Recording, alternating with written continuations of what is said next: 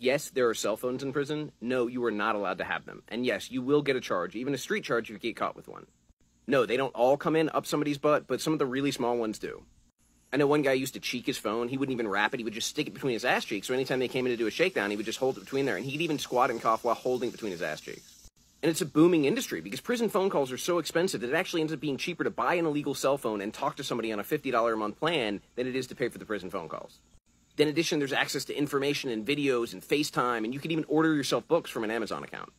And I'm sure some places people are doing really nefarious things, but most people I saw either wanted to talk to their family or watch porn.